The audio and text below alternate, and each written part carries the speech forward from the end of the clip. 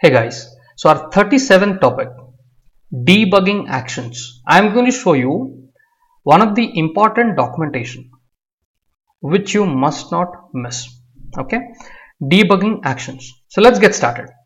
First of all, you know what do I mean by debugging, right? There's a debug panel. There are a lot many options here. Step over, step into, step out, retry, ignore, restart, focus, breakpoint, slow step, execution trail, highlight. Okay, so these are the banners available in the debug tab. Now you must know all of it.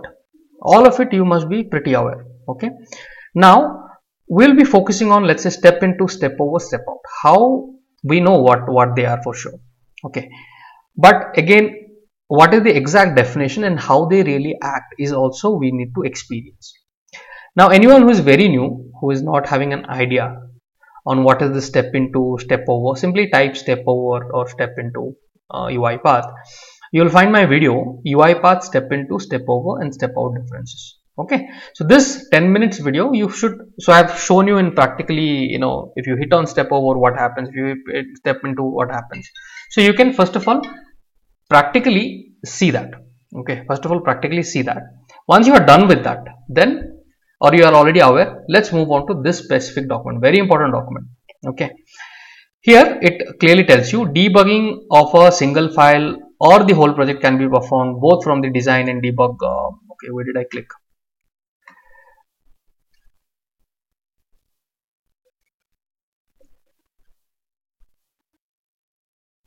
Okay, so it has come. So debugging of a single file or the whole project can be performed both from the design or debug ribbon tabs. Okay, so just now I have showed you what is important to know all this. Okay, I have highlighted.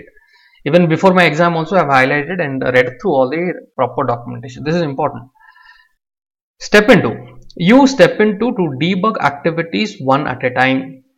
Okay, one at a time. So this one at a time is important. This what keywords are important. When this action is triggered, the debugger opens and highlights the activity before it executed. Remember, it doesn't execute immediately. It will first highlight the activity before it is, then you hit on continue, then it step into, then it executes. First highlights and pauses there. Okay, opens and highlights the activity before it is. These words are very important because somehow they will frame the question and you should it, but you will fail because you are not able to read through between the lines and understand what is the difference between all that. So having a proper highlighted keywords in your mind is important.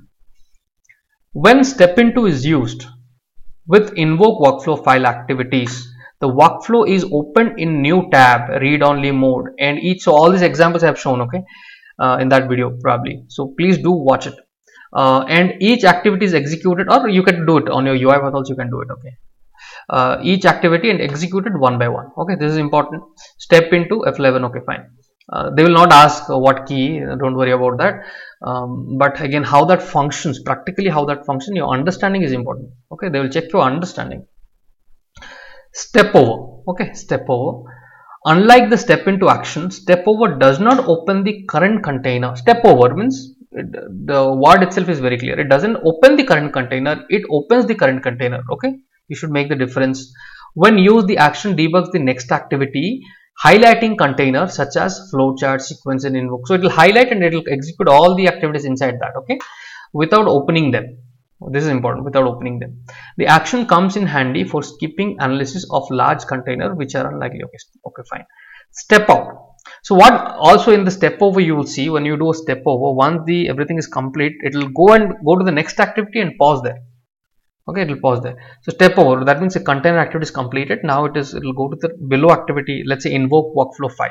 Everything will be completed, or invoke so everything will be completed, then we'll move to the next activity and pause there. So all this practically you need to practice. Okay, and the similar kind of questions are also there in the practice test. You can just relate. Step out. As the name suggests, this action is used for stepping out and pausing the execution at the level of the current container. This is important. Where it pauses at the level of the current container. Step out means it will the actions used for stepping out and pausing the execution at the current container. Let's say you are already inside a container, inside the invoke workflow file. There are activities, and you have done the step in. Now you are fine. Now you want to step out to the main container. So from that activity, will go to the invoke workflow file and highlight, and it will complete all the rest of the activities and then highlight and pause there, pausing the execution at the level of the container. This what is important. Okay, step out, complete the execution of the activities in the current container. So read this. Okay, I've highlighted the important ones. Next is retry. Retry re-executes the previous activity and throws the exception. So what is this retry? Here you have. Okay, here you have the retry. Ignore. Okay, restart. You can see break, focus. So what does slow step does? So this specific page you can highlight even more points. Debugging actions is very important. Okay, just type debugging actions on Google, you will find this page. Okay guys, so please do follow the recommendations which I am giving and have a proper understanding. Your understanding is more important. Okay, so have a proper understanding and go through this entire page and highlight the important points which I have highlighted already.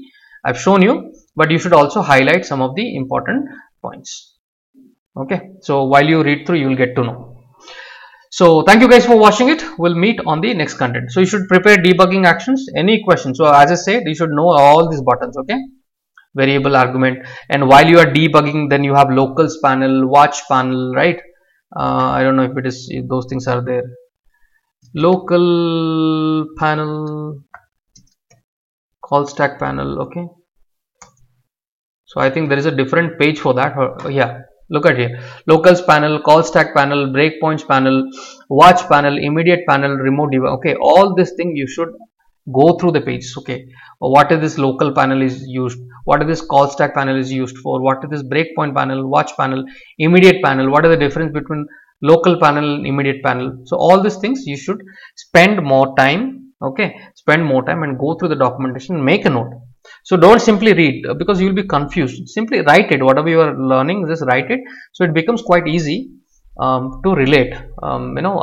Keep on reading, no, you will be tired, your mind will be tired. So if you, when you write and read, it will become more easy. So try the recommendations, and these are the local panel. So all this documentation I have shown you what you should prepare and have an understanding on.